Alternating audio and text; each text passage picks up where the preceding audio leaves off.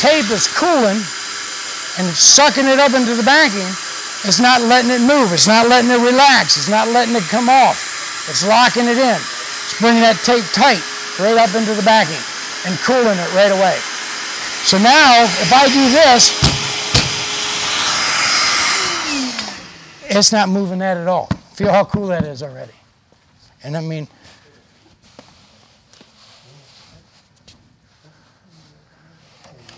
all right, so we're going to go ahead and run. All right, now, if I, like I said,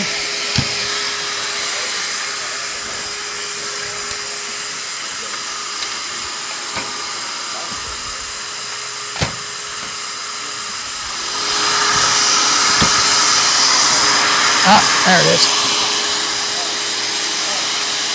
All right, I'm starting to run, get back off. What I like about this stretcher is I can stretch it and lock it in as I need it. Lock my handle. All right.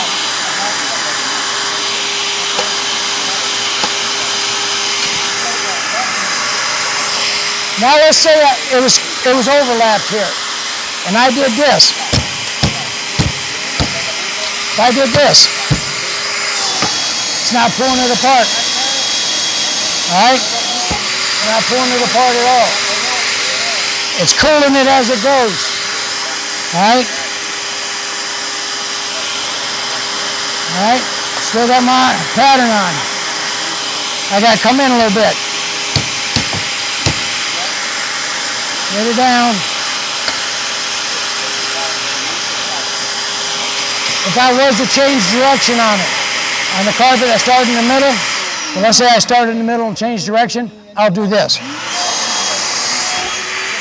right?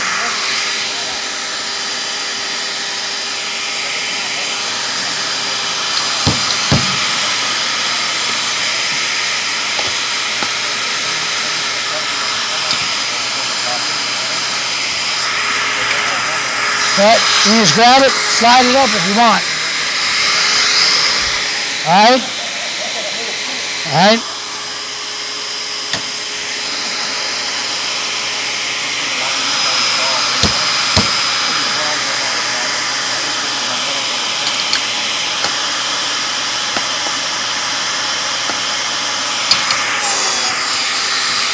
And I have a habit of picking it up, bringing it up, and dropping it just because I like how it better.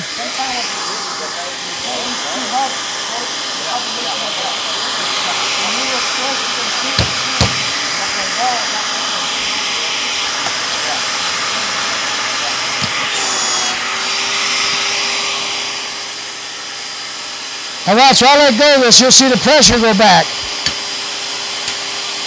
See how it dropped back some, move back? If you got those little pin dots, this is a 3-inch pattern. If you got those little 1/4-inch, 1/2-inch pin dots, that little bit of a movement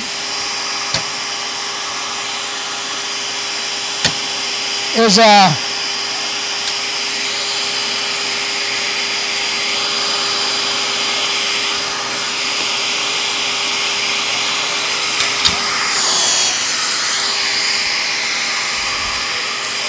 I'm climbing over my wall, guys, because that way I can keep looking at you instead of giving you my good side. Anyway.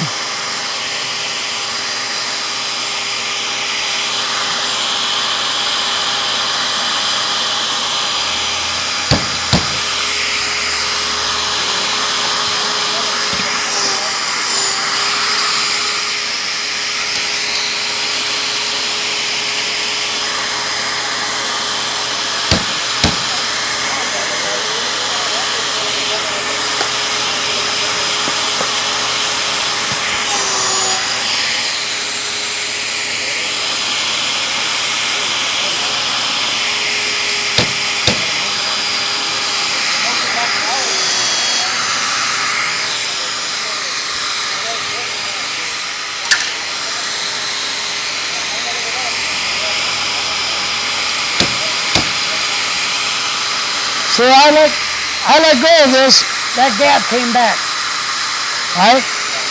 So I go like this, get it up there, get it in. As soon as I put that on there, it's already starting to suck that glue up. It's already starting to cool that glue. So if I move it now, that didn't go back. It stayed put. You know what I'm saying?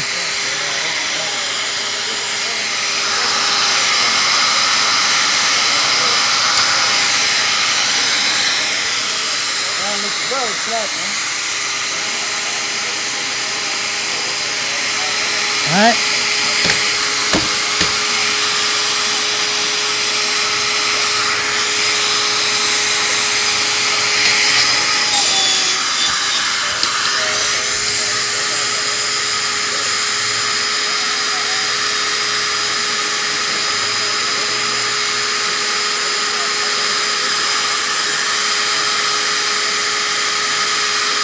Ready to restrict. What? That's ready for restrict. Watch. Yeah, wait a second. I'm tying my shoe. All right. All right. Yep. Yeah, set it there. Yep. All right. What do you think? Feel smooth? Yeah. All right, now I'm going to take my hot glue gun there, because I didn't get up talking, I didn't get all the way melted to the wall. So I would take my hot glue gun and I'd hit here. Look how, feel how tight that tape is. Feel how tight this tape. Feel how tight. Oh yeah. Tight? Mm-hmm. All right, now, we haven't,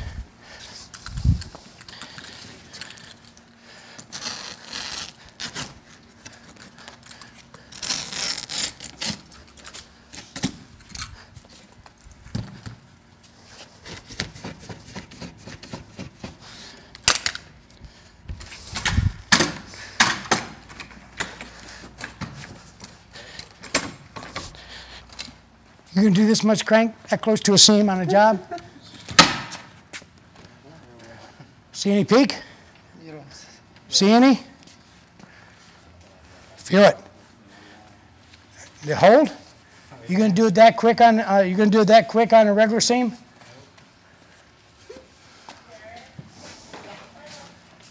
What do you think? Huh? You know? All right, now what we're going to do, now, that's using your seaming iron that you guys are using, all right? That's using your seaming iron that you guys are using every day, right now, the hot seam. That's how I was able to get that pattern to match down there, because, all right, I was cooling it as I was stretching it. It wasn't coming back on me. I could work. Start in the center, work both ways, and keep it cooled as I went. Because it was what, concrete? Can you stay nail concrete? Sure you can. Is it a pain in the butt? Sure it is. How many times have you stay nailed a concrete floor and you hit it with your stretcher and you hear pop, pop, and what that's your stay nails are popping?